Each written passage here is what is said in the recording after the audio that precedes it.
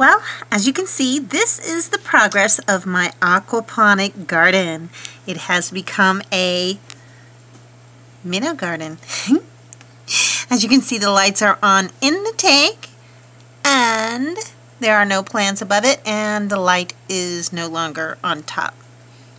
It's a little messy in there right now because I was doing a bunch of stuff in the tank, and so it's not quite settled yet, but yeah, these are all my minnows. There's a couple of huge ones in there. Where are they at? Let's see. Where are the huge ones? Are they hiding in the corner? Yes, they are. There's one big one. Both of the big ones are in the corner. They're about, oh, I don't know. They're pretty big. They don't like being on camera.